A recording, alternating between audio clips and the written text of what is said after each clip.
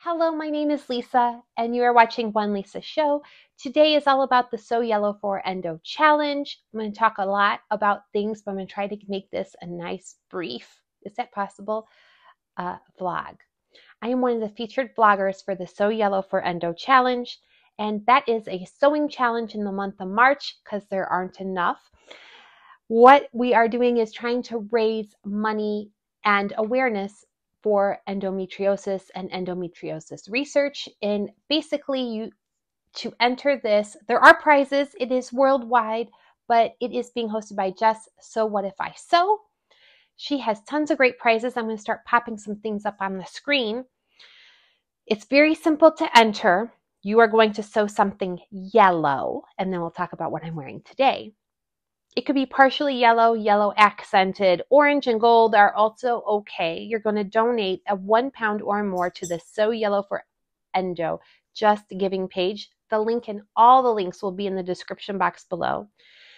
There are, you want to sew something yellow, a garment yellow, take a picture of yourself and post it on Instagram. And you want to use the hashtag SewYellowForEndo24. You're going to post this on Saturday, March 23rd. And tag Jess, So What If I Sew, in your picture and use that hashtag. It makes it much easier for her to find all the entries. There are tons of vloggers. There's a vlogger train for this. So every day there's a new featured vlogger, and there's also a couple Instagram live interviews. There's even, since I live in the US, this won't apply to me because I can't just hop on the expressway and go. But there is a party. It is for the first time ever. SewYellowForEndo is having a party, and that is at Sew Me Sunshine in London on March 23rd. So you can wear something yellow. And there is a cost to attend that, but all that money, it's a donation to go to Endometriosis UK. Why is Jess doing this? Well, endometriosis affects 1 in 10 women. It affected me, and it affected me after the fact, but it still affected me. Let me start with what I'm wearing. This would be a perfect item to make and enter. I use scraps. This is a Frankie tee by Tilly and the Buttons. I'm not a huge yellow wearer, but yellow makes my heart sing. How the color makes me feel, even though it might not be one of my colors for my face. There is a lot of sun coming in today, so bear with me. Let me start off with my endometriosis journey, my story. It's not really a journey, it's a story. And then I have some great patterns and suggestions if you would like to take part in this endometriosis challenge, which I'm going to, and I'm looking forward to it. So very quickly, I wanted to take part in this challenge, and I wanted to be one of the featured vloggers, specifically because in October I had a hysterectomy. If you've been following my vlog, you might already know that. I am 47. When I was 36, I was diagnosed with a rare leukemia called acute promyelocytic leukemia, otherwise known as APL. And when I went through treatment for that, I also endured chemo-induced menopause. And about 2 years after my chemo was complete and I was in remission, my menopause reversed. I was 36 at the time, so my menopause reversed, I want to say around 40. That was great. When it reversed, it was very different. My monthlies were incredibly painful. I was very fatigued. Everything about them was different, down to what I saw when I went to the bathroom. It was not fun. And I felt like nothing was right. It wasn't normal. I'm not saying this happened because I am not a medical professional. I'm not saying it happened because of my cancer or the chemo-induced menopause. I'm not making presumptions of any kind. I'm just saying I noticed an extreme difference to how things were with my body beforehand and then after. we knew that there was a good chance I was not going to have children when I was diagnosed with APL because of the medications, the drugs that they used to treat it. The chemos included a lot of very heavy medications. I took arsenic for a long time. I had 10 weeks of arsenic. I took very high doses of tretinoin. Yes, it's not just for your face. It is a derivative of vitamin A, and it also mixed with the arsenic helps reverse your body back to making blood normally again. Anyway, so we knew there was a good chance that I wasn't going to be able to have children or because of my age and all of the complications that I had during my treatment. We also knew that those drugs could permanently damage my eggs.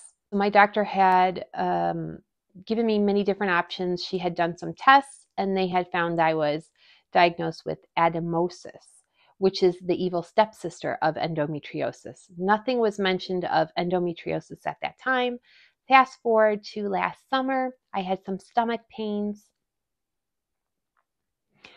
and I went to the urgent care. I broke out in a fever. I developed sepsis. I was in the hospital for a week and I had inflammation of my colon, and where that inflammation was touching my left ovary, and that left ovary was 3 times its normal size. It had a blood-filled cyst, and they monitored that for a couple of months, and we did more tests, and they determined that ovary had to come out. They were going to keep the right ovary at that time, and there was talk that the uterus might also go.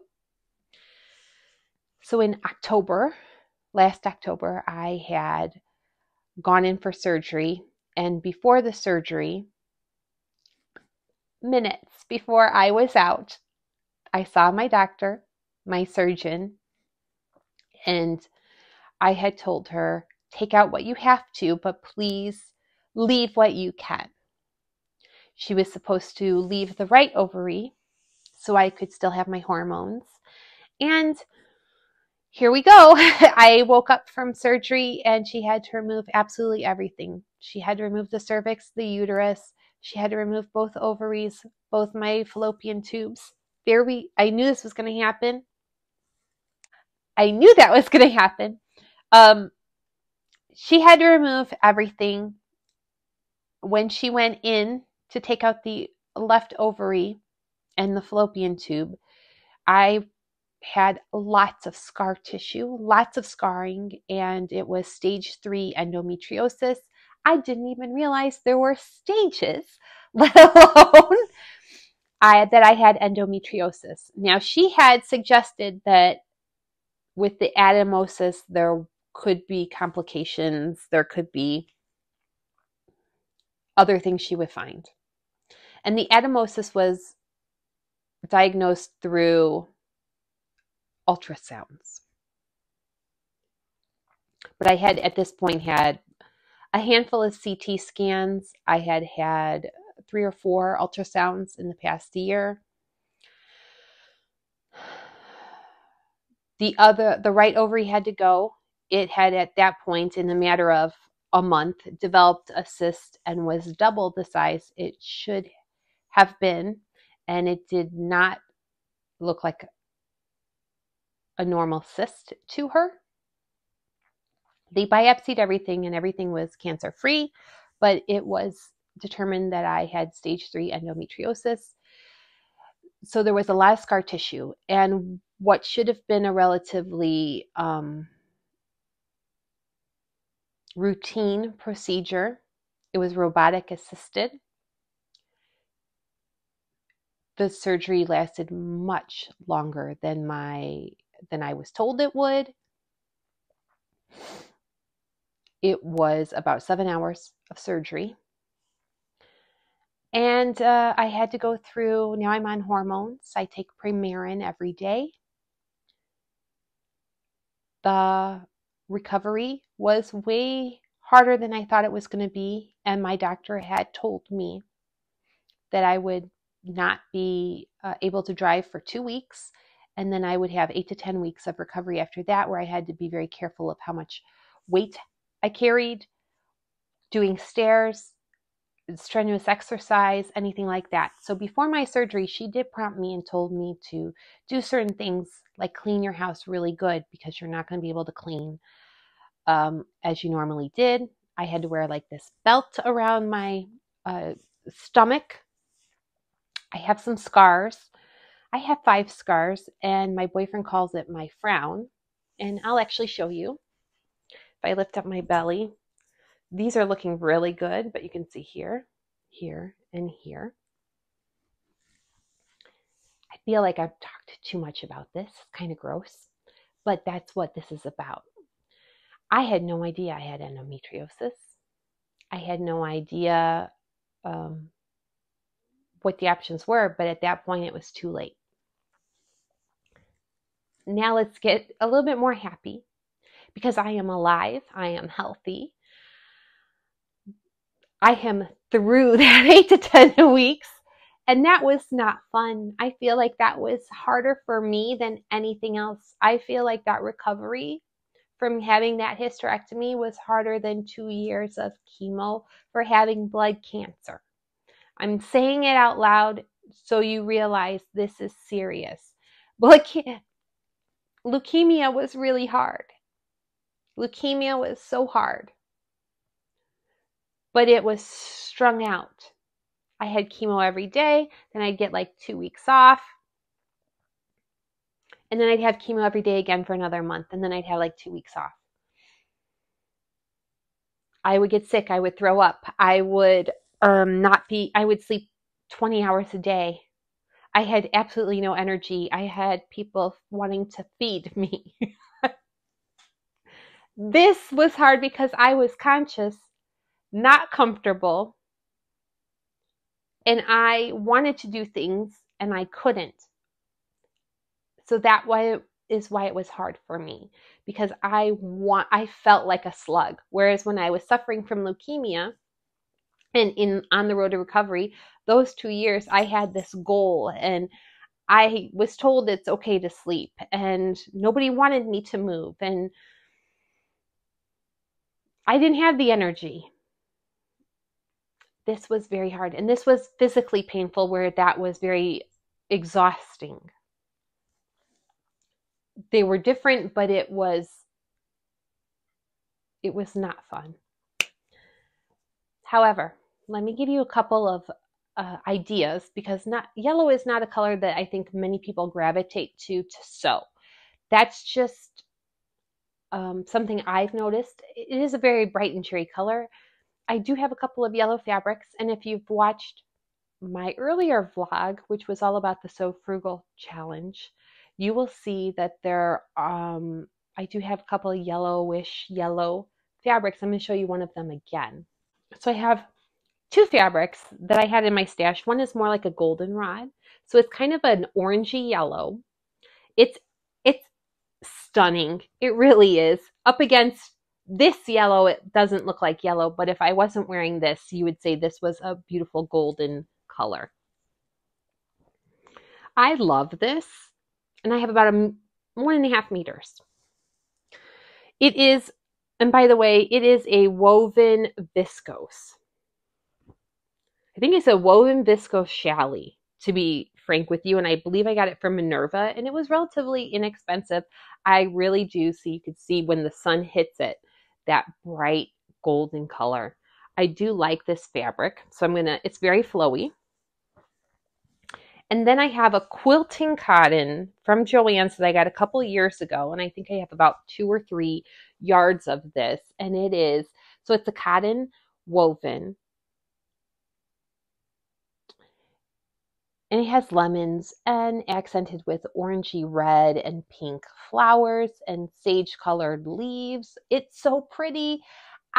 This is a fabric I've had that I haven't wanted to cut into, because to me it's like a precious. But it is a nice lightweight cotton woven. And here are my patterns. So bear with me. You can always do a Frankie tee from Tilly and the buttons like this, but that lemon fabric, let's talk about the lemon fabric. I have McCall's 8358. It is a vintage 1970s Laura Ashley pattern, and it is a fancy sundress with kind of little flutters of ruffles, and I absolutely loved this. I got this last year. Let me show you the line drawings. It's just really, I'm a 70s, I am a 60s gal that was born in the 70s. I love 60s, 70s, and 80s clothing to the max. But this, beautiful. And I think this is perfect for spring and summer right now. It's kind of reversible. It's got a crisscross or a knot, and on the back the same. I want to make this summer. This is the Carolyn Pajamas by Closet Core. This is a classic pattern. I have made many pairs of the pajama pants because I'm more of a pajama pant girl, but I have also done the top. And one hack you can do is to take that top and just extend it down and make it like a gown. That would be really cute with some pretty piping. For the goldenrod, we have, this is a free pattern, so you can double dip and do both challenges, the Sew Frugal challenge and the Sew Yellow for Endo. Maison Fauve Tilde blouse. I talked about this in the Sew Frugal challenge, so check out that video. But this is a beautiful blouse with some very delicate details and pin tucks, and I think I have not made it yet, but it has been on my list for about 4 months. Finally, with that goldenrod viscose challis, this is Simplicity 9386. I have made one of these blouses. They're another vintage blouse, or the 1960s vintage pattern. I'm going to show you the line drawings as well.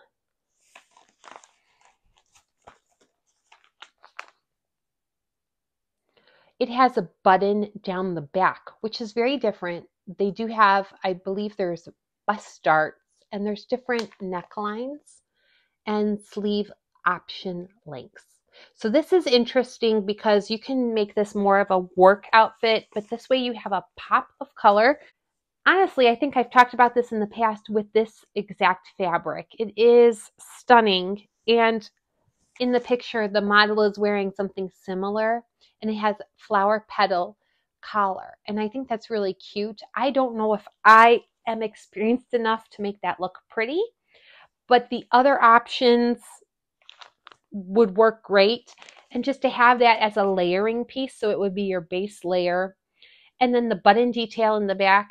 I will give you, buttons all the way down the back is not an easy feat to put on and take off by yourself, but I will say I think it's an intriguing fashion detail. It does serve a purpose. You might have to have somebody else help you dress in the morning, but I think it would look really cool. I just think it will look unique and cool and different, and something we don't see all the time because we're so used to ready to wear, pull over our heads kind of clothes. So once I start talking about sewing and I start talking about patterns, I can smile again and the tears go away. I think Jess is right on the money. This is a great challenge because even though some of us go through some emotional things, and we've got our own journeys, and I have mine and you have yours. But once we start talking sewing, we can smile and we can shift our mindset. Those are my ideas for the Sew Yellow for Endo challenge. And I thought about pajamas, honestly, just because sometimes people don't want to wear yellow, but it could be yellow accents. But if you wanted to do majority yellow and it's not your color, or you don't feel confident in wearing yellow, you can always make it pajamas. And then when you wake up in the morning, you're wearing a bright, cheery color and your mind is in a bright, cheery place, hopefully. I hope you found this video helpful. Thank you so much for watching and hanging in till the end. If you liked what you saw, please give me a thumbs up. Please leave me a comment if there is anything you want to share, because I have poured a lot on today. If there's anything you want to share, pop it in the comments. I read all the comments. I read all the comments and I try to respond to all of them as well. If you haven't followed me already, please consider doing so if you would like more content. And also check out the So Frugal Challenge video I posted last week. Thank you again for watching. I hope you do something creative wherever you are in the world today. And please consider making a donation to help support endometriosis research. Thanks. Bye-bye.